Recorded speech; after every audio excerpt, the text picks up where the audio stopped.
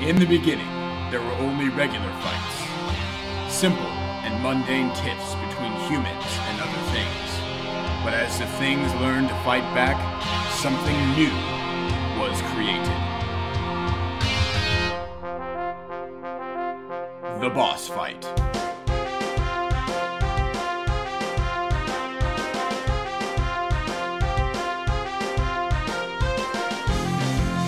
The boss fight increased in difficulty, all the way to nightmare mode. Soon, there was no hope for the mere mortal human.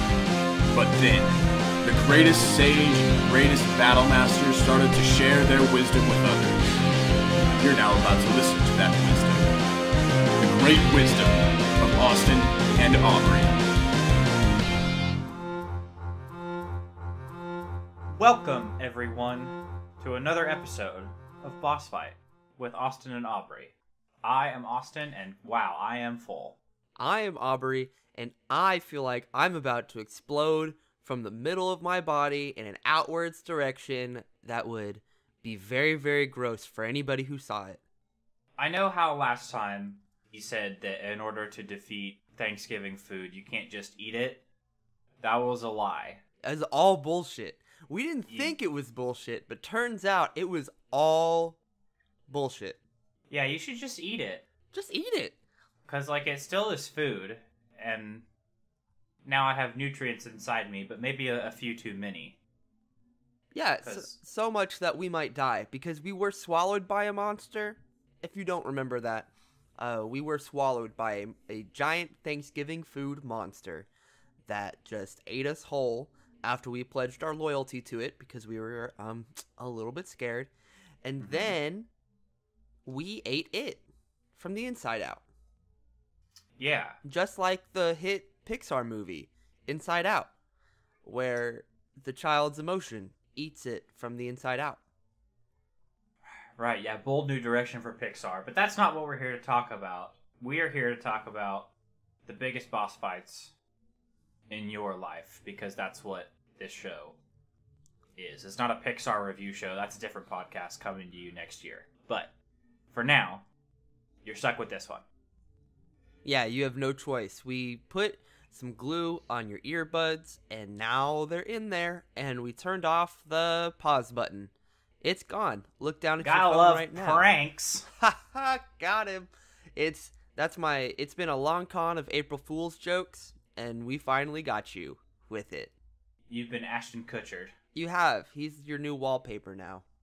Okay, so anyways, Boss Fight with Austin and Aubrey is an advice show where we, the greatest sage and greatest battle master of all time, give you the tips, tricks, and strategies you need to defeat the biggest boss fights in your life.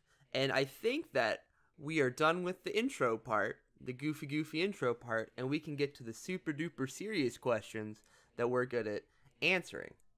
Yes, it's very, very real questions that are super serious, and just fate of the world rests on our shoulders. So let's get to it. All right, so first question. Dear Austin and Aubrey, I recently went to the aquarium, and some of those deep-sea fish look like actual monsters. I feel as though I should prepare myself in case a real Sharknado or similar deep-sea disaster should arise. What should I do? And that is from, seriously, they are so freaky in Fremont. Is it pronounced Fremont? It is Fremont. Is that where? Yes. Is that somewhere where you live? Yes. Okay, because that's definitely not where I live. Yes. So, deep-sea monsters are... the things of nightmares. Yeah, they're so freaky. Have you seen those, the fish in, Nemo that's got the little thing coming out its forehead with the little light, and it's all Chompy McChomperson? That has to be... anglerfish? Yeah, an anglerfish. That has to be a dentist's worst nightmare. Orthodontist. It has to be an orthodontist's worst nightmare. I mean, maybe dentist, too. I wouldn't want to get in there and clean that. That's very true. It would chomp me up.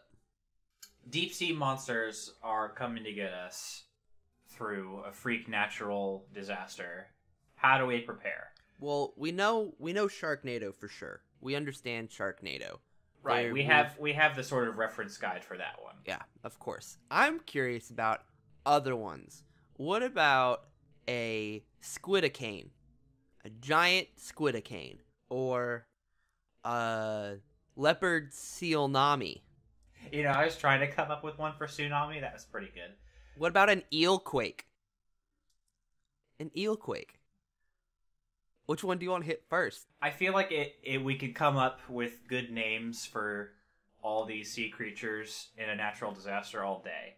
But we can't sit down and write the manual for every individual creature. That's like fair. we have to just come up with some blanket, all deep sea creatures are coming to get us. What steps can we take?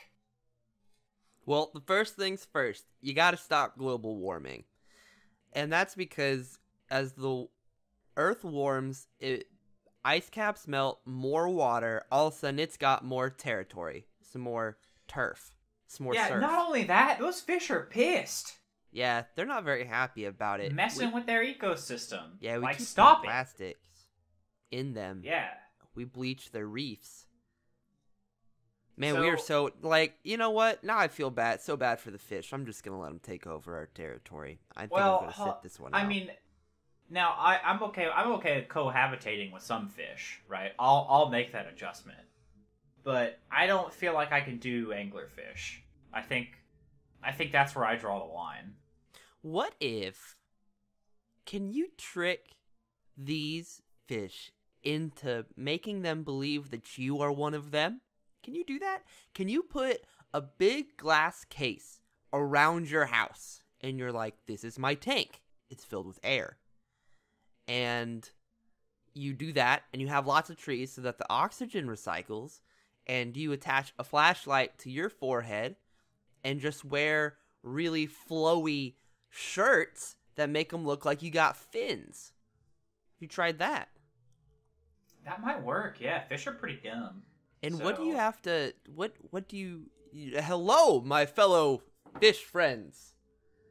I am just in my tank. Just chilling. Please do not touch the glass. We all hate it when you tap on the glass. Yeah, but then, okay, I feel like this might backfire, because if you put yourself in a tank, right, the fish uprising is going to see that and say, oh no, we must free him. Yeah, our brethren is trapped. We must allow him freedom. He must be freed. We must take action. And then Sharknado is going to go straight through your living room in order to get to you. God, I forgot about the fish revolution. Silly me. If fish have a platform to start an uprising, they're going to do it, right? Because there's so many of them. Like, all it takes is one fish to get smart enough to say, hey, there's like a bunch of us. We can take them. I don't know. I've watched a great documentary about undersea culture, and there's a squirrel out there that lives in a dome, and nobody breaks her dome up. She just lives there in her little suit and goes around and hangs out in Bikini Bottom with the rest of her friends and the SpongeBob. Yeah, that's a good point. But that's like, but Sandy is a squirrel, so she's not human. She's not human. And not responsible for the global warming, right? She's integrated in society. Because I feel like this situation is more of a wait it out and survive, as opposed to take immediate action and slay the menace, right? This is not a punches and poison situation, because you're gonna have way too much of that you need to distribute. Too many fish. So you're gonna have to survive the waves of fish. Get it? Get it? Like it's a tower defense game, and they're waves, but they're actually in the water, so it's waves. Currently thinking of ways to murder you. But here's my thing. So Pokemon Let's Go has come out, which has reintroduced into the equation, type weaknesses, right? So all those fish are water type, right? So we just need to get a bunch of types that are super effective against water, right? Like the electricity. Now that's not going to work on eels, right? So electricity is going to get a bunch of them, right? But I feel like jellyfish probably live through that because jellyfish are just fucking bonkers, and electric eels are going to live through that. So we got to come up with something. But for everyone else, I feel like you could just get a big old toaster and drop it in the ocean. I was just thinking oversized toaster. Yeah, oversized One toaster. big toaster. Maybe a few different oversized toasters for each like ocean. Just to make sure we've got an even distribution of. Now, actually, I'm curious. What would happen if you dropped a toaster into the ocean? Well, I think the electricity would only go so far. Yeah, but like how far? Well, I only know that one hair dryer equals one bathtub. Right? That's what the movies and the TV shows have taught me, is one hair dryer equals one bathtub. A hair dryer is less than a toaster, right? Right. Hair So I dryer's have to less than imagine. toaster. I have to imagine toaster could do like. Hot tub? Oh, hot tub is good. Hot Yeah, tub. hot tub. We'll Hot do hot tub. tub. Okay, so toaster is hot tub, which Right. would mean that something bigger than that would equal Hold a on. Let swimming me pool. just do a quick Google. How No, many you're not. Don't hot do that. tubs in the ocean? Nobody seems to have asked this question before, so I don't think we have an exact number on how many That's toasters good. we're gonna need. Now we know. What is electrical device bigger than toaster? Not TV. I'm not gonna waste a TV on the ocean, but I will waste a toaster. What about a Wii U? That's a pretty garbage console. All right, so one Wii U, it's got more firepower than toaster does, but Right. it's still worth throwing away. So let's say one Wii U equals one swimming pool. I do just want to say, like, a Wii U might be a good last bastion of defense if you've got a pool at your house. You just want to keep one of those on hand in case fish start encroaching on your territory. Right, because That would be a good thing to have. everybody knows that every pipe leads to the ocean, which means if fish gets Right. strong enough, it just swims up pipe into swimming pool. You got to make sure every body of water is accounted for. My question is, if you drop guitar amp into the ocean and just turn it up to 11 and play real big loud chord, what happens? Can you rock them to death? And I understand rock types are not effective against water types, but what I'm saying is, this is sound. If you put sound waves into ocean, big heavy metal riffs, and other cool things like that, what happens to fish? This is tough. So we've got a battle of the bands kind of situation going on. I'm thinking that either A, they start rocking out real hard and they enjoy the music and they're distracted, and all you have to do is have one person play that guitar at all times, and you just switch out people. So we're more of a misdirect and distract kind of strategy. Right. And then second thing is that they get shooken up because vibrations through the air, vibrations through the water, they're different, and it can actually like move water if you do enough of it. And so maybe it just like rocks them up and shakes them up real bad. They get real confused. Maybe they get concussions and they forget about the whole thing. Okay. So I like this idea. We're gonna have to recruit some really good guitarists, right? Oh, it doesn't have to be. Well, it depends on which route you're going. Do you want them distracted? Get good ones. Do you want them dead? Get real bad ones. Well, but I feel like there's a fine line because if I was a fish and I heard Wonderwall, I would immediately evolve feet and walk on land and punch that guy in the face, right? Maybe it's not so much that you need a really bad guitarist. You do need a really skilled one. It's just a matter of what they're playing, right? Yeah. So you can give them like a little sick riff, and they'll they'll air guitar it out. Sorry, they'll water guitar it out. What would be Fish's favorite band? Ooh. Because you don't want them. So if you pick music too intense, right, then Fish get angrier and they attack people because of the music. They're inspired by the music and they attack. If it's too light and hokey, it fades into the background and then they just start focusing on the murdering of all humans again. Mm-hmm. I feel like Fish are probably into Heart because they have that song Barracuda. That's pretty good. You need to have an anthem for them.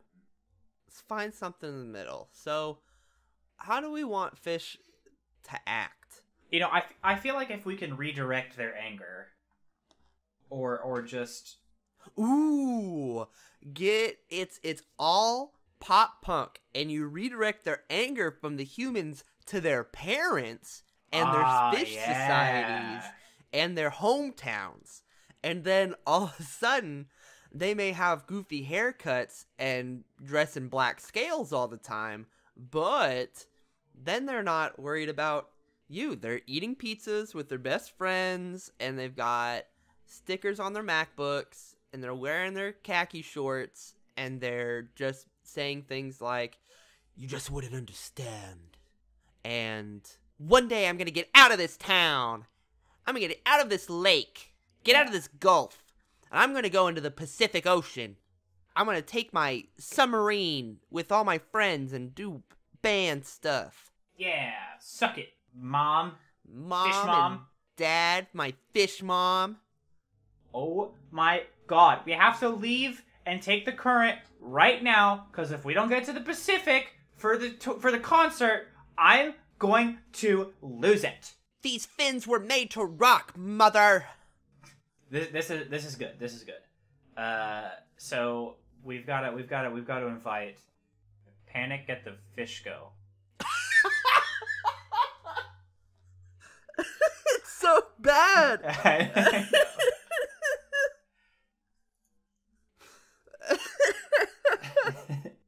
Ocean City soundtrack. Oh, that's pretty good. All-time flow. Hey, nice. Yellow carp. a cray to remember. 30 Seconds to Mars, the Honest Trench. Oh, Death Crab for Cutie. Ah, yes! That's it. Okay, second question. Dear Austin and Aubrey, I was at a farmer's market the other day when one of the vendors started aggressively trying to sell me their stuff.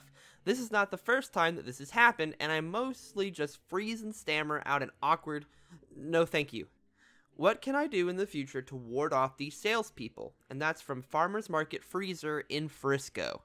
Social anxiety is a big boss fight in my life, and this is exactly how I would react if I were in this situation. What can I do in the future to ward off salespeople? We are not fighting social anxiety here. We are fighting salespeople. Okay, no, you're right. Okay. Let's get in that mind. Don't get me wrong. It's a big boss fight, but this is not the question. The question is about the salespeople and warding them off. You're right. Okay, so I feel like let's talk loadout. Let's talk gear setup. You're gonna need your wooden stakes. You're gonna need your garlic. Gonna need mirrors.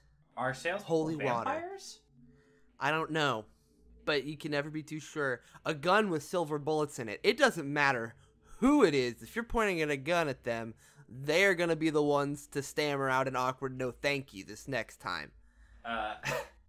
That's probably true. If we're talking gear setup, you're gonna need your headphones of ignoring, right? Very common accessory you can loot from any local store. Your sunglasses of "I'm not making eye contact with you." Just carry around a bunch of stinky cheese. Oh yeah. Actually, can you eat just like garlic and onions?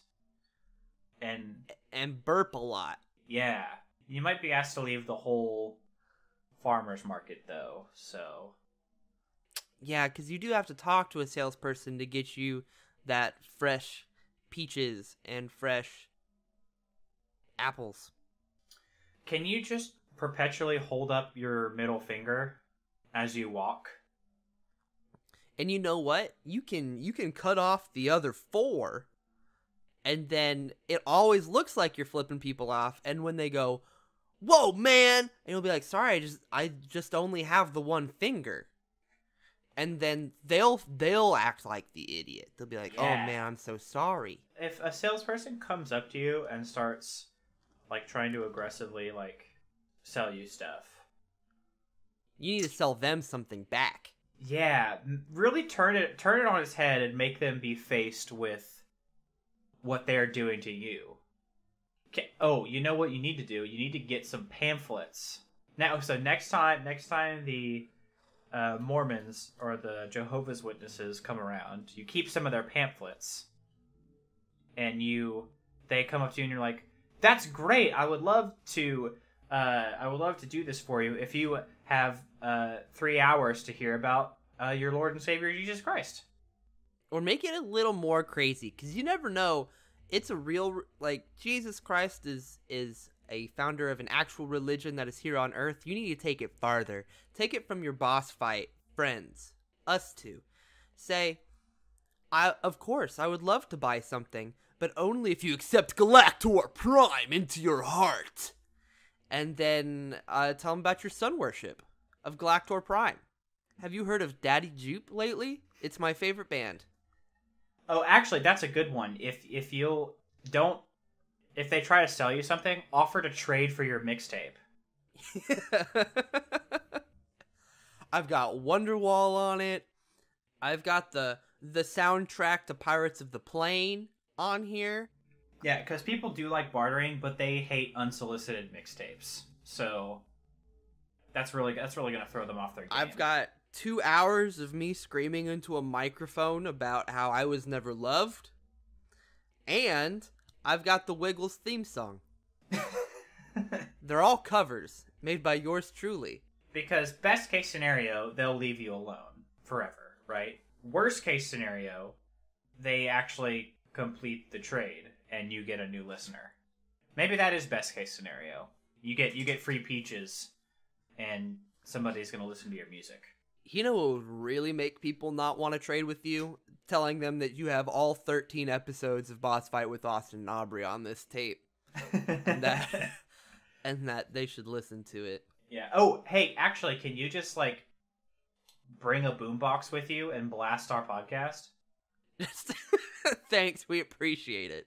They'll either all run away or they'll just be like, "Wow, that's surprisingly okay." Yeah, and that'll pacify them. What do salespeople really like? Money? Charts? Money? No, can't do money. Money's what they actually want. What's something that they're attracted to that you can do that wouldn't get rid of your money? Promotions? Stock market prices? Fuck, I don't know anything about business. Vulnerable elderly people? Can tricky. you hire a grandma to come with you, and then when the salesperson comes over, like you are the Mario and the grandma is the Yoshi in this situation, and you jump off that train to safety and leave the Yoshi behind to take the fall. Oh my god. That's awful. Yeah, well, you do what works. Now, here's the deal. If you're going to do that, you have to ride the grandma in there. You have to be on grandma's shoulders as you walk in. Otherwise, it doesn't really work. That's true. You're going to have to find a pretty sturdy grandma. I'm sturdy, Grandma. It's very nice to meet you. I can bench press 300. And I make a mean sugar cookie. I like to end my workout with a Werther's Original. Here, I've been making this quilt for you, see? It's a weighted blanket, so you can get up out of bed and get a workout, you sick, weak pussy. I like to mix whey protein into my liver. Gaines Granny. Hello, I am Gaines Granny. That's a new series that I need.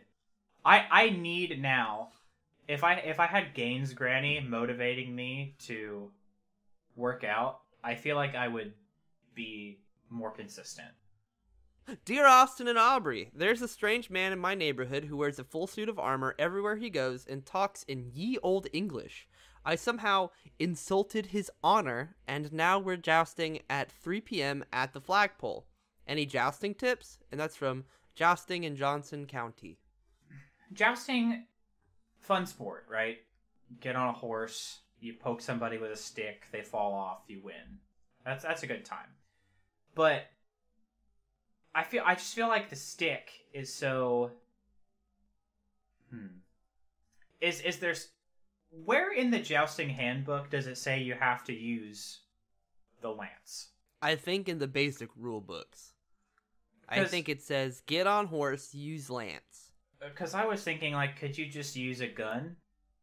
And just shoot him? Yeah. Or shoot the horse? No, you don't know. Don't you shoot the horse. You shoot the guy so he falls off the horse because he's dead. But he falls off and you win. You know, what you could do is you could get rid of his knickers. You could go into his old castle house, get rid of his underpants, and then when he wears his armor, he chafes real bad, and he doesn't want to show up at 3 p.m. He says, I'm sorry. Yeah. I gotta stay home for this one. Alternately, you could just put, like, itching powder in his chainmail, and he puts that on. He's gonna be so distracted, he's not gonna be able to hold that lance. How do you put itching powder in some kind of message that tells you that if you don't reply and send this to 10 people that you're gonna have bad luck? Yeah, maybe you just like stuff a letter and hand it to your local courier and have them deliver it, and when they open it up, it's like they get a blast of itching powder, but also it's like, send this to 10 of your other knight friends, or you will lose your squire in 30 days. Yeah, that's good. So chain mail. I've just realized that's what you were. I have just realized that's the joke you were making the whole time. That's where we are today. Ooh boy! All right. You should replace his saddle with one that is like 3 sizes too big. And so when he goes out to his horse, he thinks that his horse shrunk, and then it's not worth jousting anymore. What if he thinks he just got really big? No, because he gets on the horse, he gets in the saddle's still too big for him. Can you get 2 of your squires to take the place of the horse and like dress up in a horse costume? So that when you ride them, they can actually, you know, throw their own punches as they walk by, right?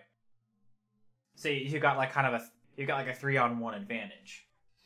Can you imagine a knight that's just like, I am Sir Frederick, and this is my mighty steed, Hammerhoof, and it's just 2 guys in a in a horse costume. They're just like, nay. Clop, clop, clop. Clop, clop, clop, clop, clop. Onward, Hammerhoof. Is that not already something in a Monty Python movie? It has to be, because doesn't it? Because that sounds... I can't, because I don't know all of the ye old medieval jokes that they made. I only know of the Holy Grail, and I don't think that's in the Holy Grail. Because their whole spoof was the coconuts. Yeah, I don't think so. Oh, well, you could do that as well. And then you're sitting there in your Ferrari, and you're about to shoot him in the face. And he just looks silly. Yeah, so it's not... Yeah, could you just have your horse ride in the back seat of the Ferrari? You need to win the token of the one he loves. Or win the token of his mother. Oh. So you get... I win this one for you, Sharon! Wait, what? Sharon? Mother! You ride into battle, you're waving around her hanky. He's gonna be so thrown off his game, right? So, thank you, everybody, for listening, unfortunately, in your case. So sorry to have subjected you to this podcast. But, if you do want more of it, where can you find it, Aubrey? you can find us on the Twitter sphere at BossFightCast. You can send us any of your questions. We need more questions to bossfightcast@gmail.com.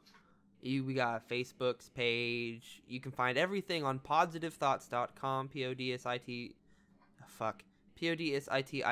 thoughts.com.